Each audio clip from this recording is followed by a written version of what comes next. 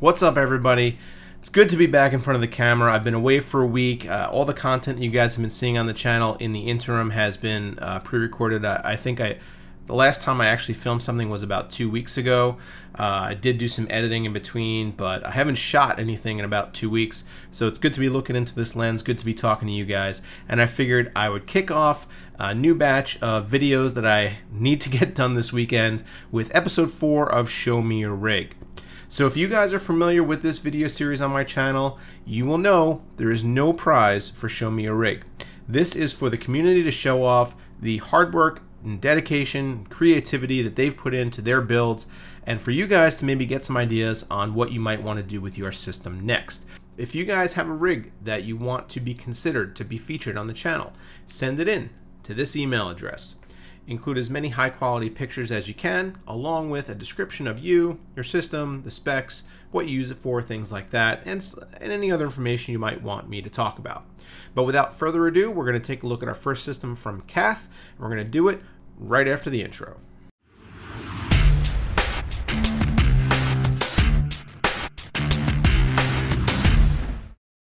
Alright, so let's dive right in. The first system from Kath. Kath writes, "My name is Kath from the UK. I just graduated from college not long ago and spent my hard-earned money on this build.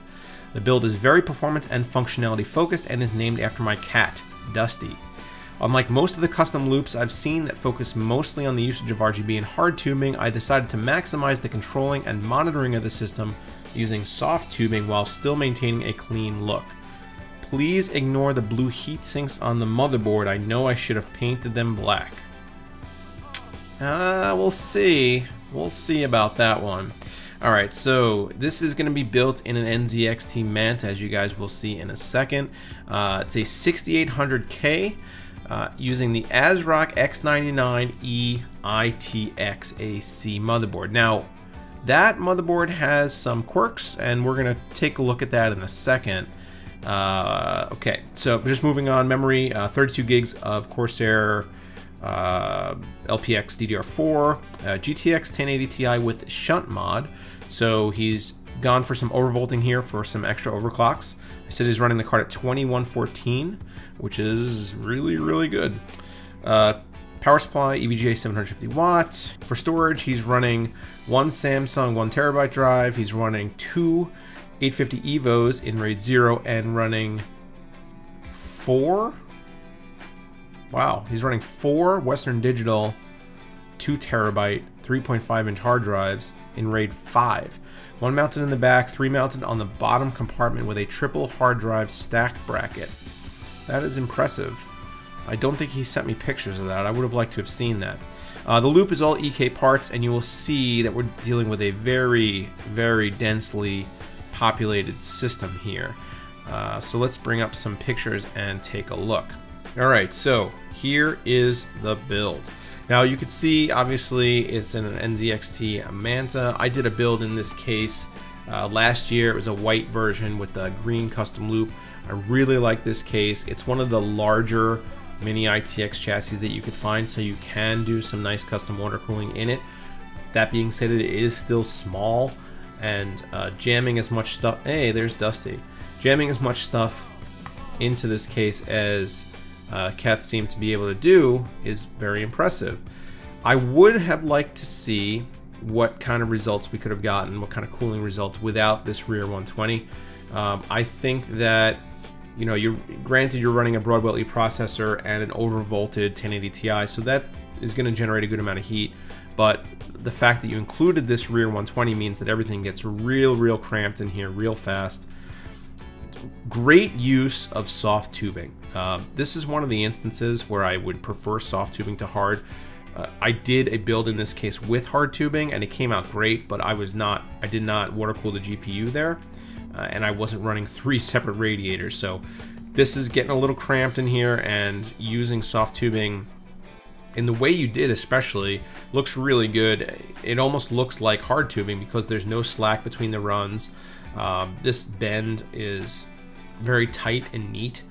So it's almost like if you looked at it real quickly, you might think that this is hard tubing. So this is one instance where I'd say I prefer soft tubing to hard.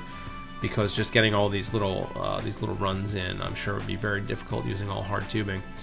But you could see that there's a couple things about this build that kind of stand out. The first being, right off the bat, I know you told me not to mention it, but it's kind of what we have to do here is this blue heatsink. If you were going for like a blue and red theme, this would be fine, but I don't think you are, especially considering that we have this whole black and red thing going on and your coolant is red. So the first thing that kind of hits you when you bring up this photo is the big blue splotch in the middle. So that's something to certainly address. The next thing is that there's a 24-pin cable running across the board. And for people that are not familiar with this motherboard, you might think that somehow he inverted it or something along those lines. This board is oriented this way. I think this is the only mini ITX X99 board, and it's oriented this way because it had to be in order to get all the components on here, because the socket is so big. So when you look at this board up top, you have the DIMMs and the 24-pin, and then over here you have the power delivery and the EPS cable. So it's kind of like flipped 90 degrees from what a traditional motherboard might be. And as a result, you end up with a situation where you have to get the 24-pin plugged in on top of the board. Now the Manta has some sufficient cable routing up here, although I would assume that if you have it plugged in like this with the cable going across, that you tried, I would hope that you tried routing it from the back and maybe couldn't get it through the hole. If you're gonna put this much time and effort into this kind of a build, I would recommend maybe taking a Dremel to this hole and enlarging it a little bit. You don't see it because the fans from your radiator are in the way, and you'd be able to get the 24-pin through there without having to run it right across the motherboard. Alternatively, you don't have sleeved cables here.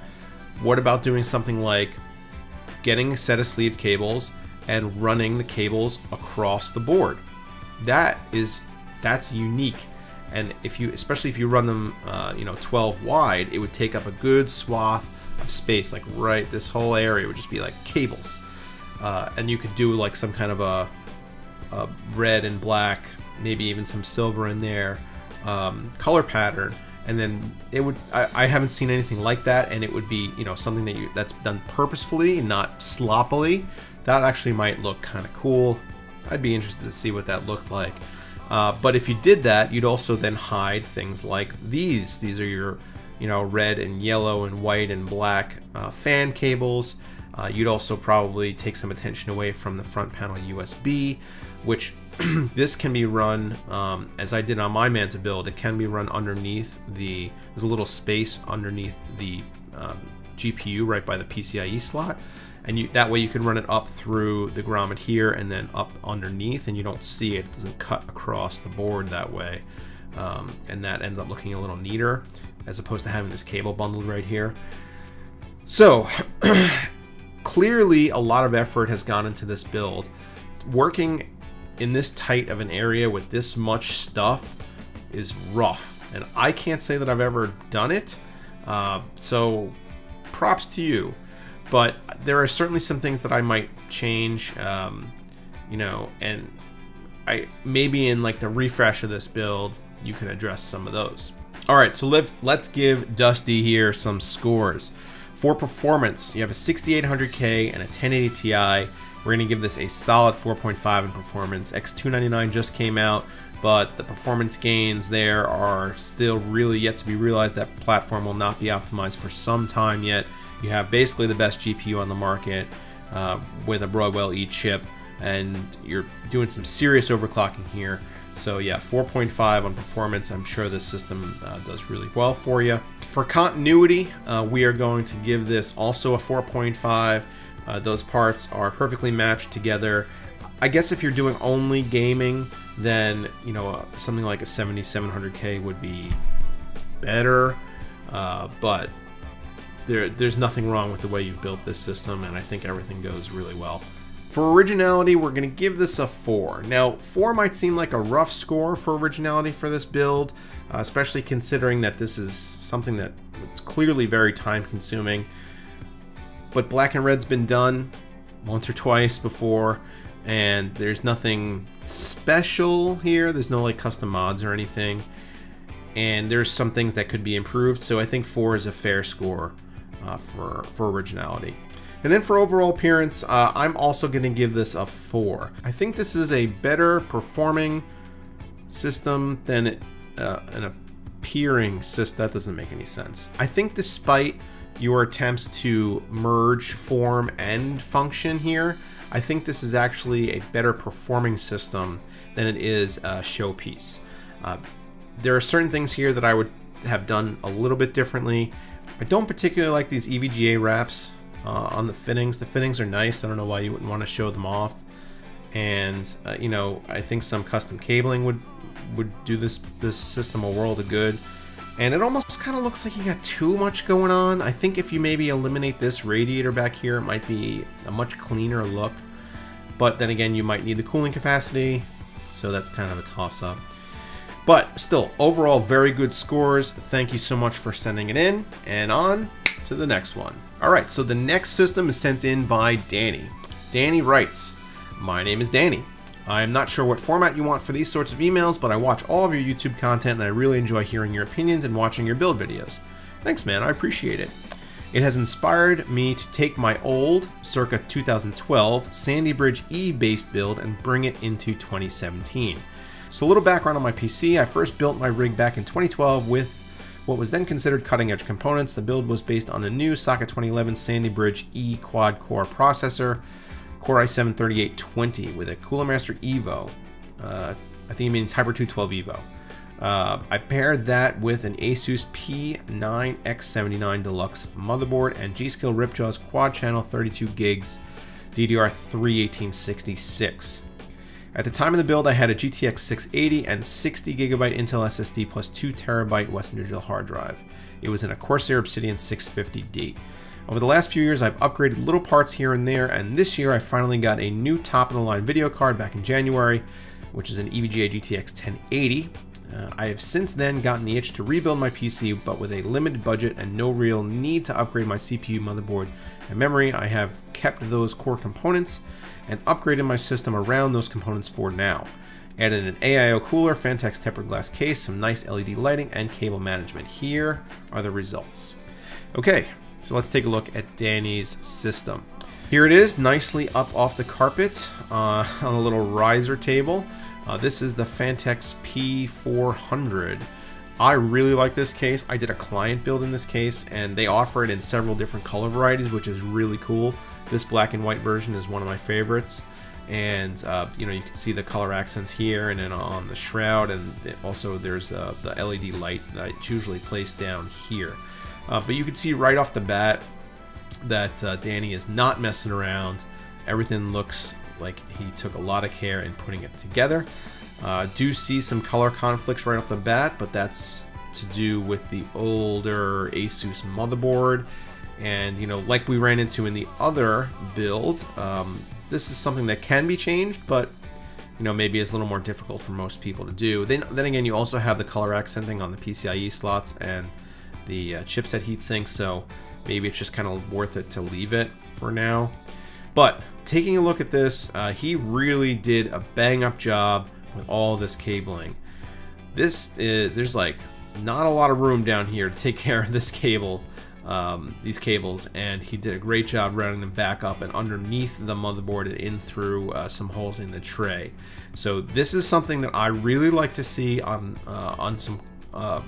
submissions, is good attention to detail, working with what you have. This is something that I do with all of my builds, is make sure that even the tiny wires that maybe you couldn't see unless you look hard are hidden away the way they should be. So great job in doing that. I will say that some cable combs would do you a world of good.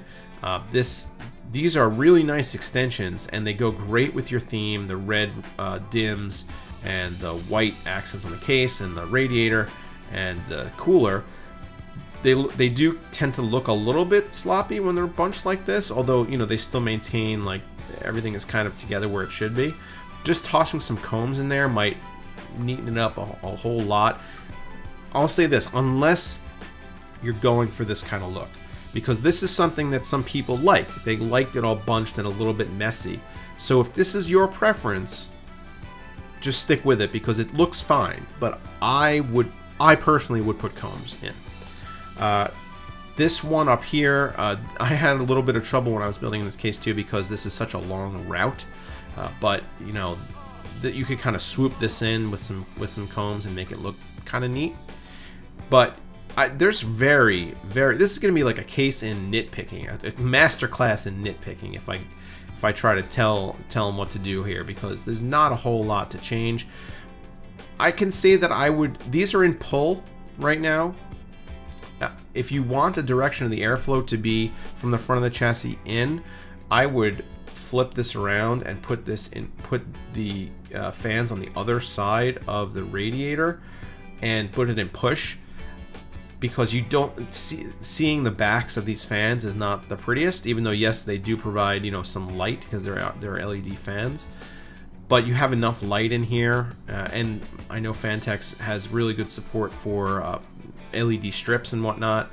I don't think you need the extra light from these fans, and hiding the back sides of them would be probably look a little neater. So I'd flip these fans to the other side of this, and hopefully it doesn't bunch your tubing up too much, because if you move the radiator in, then obviously this tube is going to come down a little bit further. So maybe you can angle these a little bit so that it's not so much of an issue, so it doesn't hit the GPU or anything. But that would be my suggestion over here. This CPU cooler, you know, we talked about this a couple episodes ago, I think. This is the Deep Cool Captain, I think, Deep Cool Captain 240, and I'm not a huge fan of it, but it actually looks really nice in this build. It matches everything so far. You know, the white and the black just blends right in. Looks really good. So like I said, there's not a whole lot that I could say that I would recommend changing here. I do like the way you've built the system. There's not a whole lot custom going on here. So, you know, I can't say that this is the most complicated build I've ever seen, but it's done right. And a lot of people with the same components or even newer components don't take the time to build it right. So this is done really well. But I want to give it some scores because that's what you guys want. So for performance, we have a 3820 with a GTX 1080, and I wonder if you're running into any bottlenecking. That's an older CPU, still on the enthusiast platform, still gonna be fine for you for 95% of things, but you may not be getting the full frame rate out of that GTX 1080. Because you're dealing with a chip that's 5 years old at this point and probably starting to show its age a little bit. You also are running on the DDR3 platform. Difference between DDR3 and 4 is not that great, but then again, you know, I would think that if you're looking to do anything with this build, you'd be looking at a platform upgrade. So for performance, I'm going to give this that's a tough one. I was gonna say a 3.5. But I'm sure you're probably getting better than that. Maybe a 4. Let's go with a 4. I like to be generous, I guess. Somewhere between a 3.5 and a 4 for this build. You know, I'm sure it's, like I said, I'm sure it still does really well for you on a daily basis. For continuity, this is where things get a little dicey because you have a brand new GPU and a 5-year-old platform and some newer cooling components, and I think some older storage devices. So for continuity gets a little messy here. I'm going to give you a 3 for continuity, and I'm probably pretty sure that you knew that was coming, but that doesn't necessarily mean that there's anything wrong with the system. For originality, I'm also going to give you a 3. There's nothing here that's super custom, but like I said before, it's still really well done. And then we're going to move right on to appearance, and I'm going to give you a 4 for appearance. Keep doing what you're doing here. This is the right way to build a computer. If you ever have any friends that are looking for any examples on how to do it, just show them your system. You did it the right way, and you did a great job. All right, so as is the tradition here, I do have an honorable mention. And the honorable mention this time comes from James. Now I wanted to read what James wrote to me. It's a little bit longer, but you guys will see why I wanted to read it. Good afternoon, Brian. I would like to first introduce myself. My name is James Worley, and I play around on the side with my brand Double Dragon Custom Mods. I'm a former U.S. Army soldier, current husband and father of 2. My interest started in the world of computers back in 1996 when I attended an after-school program in which the purpose was to learn the computer parts and assemble a computer from all the components separately. I know by now you've probably received several submissions for the Show Me Your Rig series, but I wanted to take the opportunity to share with you my latest project, Project Military Tech. This project has special meaning to me as I did this with the help of several companies and their gracious donations. The purpose was to create a custom-designed, military-themed computer to be raffled off by the local veterans of foreign wars, or VFW, in order to raise money for their color guard. The color guard travels to events, parades, and most importantly performs military honors at funerals. After receiving my discharge from the military to fight for custody of my oldest, I went back to school to finish off my bachelor's and begin a career in the technical field. While attending Radford University, the local VFW post was integral in my transition back into civilian life. The VFW post is like a second family and always went out of their way to help others. Once I had graduated and gained a job as a developer, I chose to pay back to VFW. As computers was my only good skill, Project Military Tech was born. I've attached the final pictures for your use. Please feel free to use any you'd like. Additional progress pictures can be found at DD Custom Mods. So, James, first, thank you so much for your service. And it sounds like you are giving back to the organization that has done so much for you, and that is more than I can say for most people. So once again, just thank you so much. So I wanted to feature your build. I wanted to show off what you can do and link everybody over to your social media.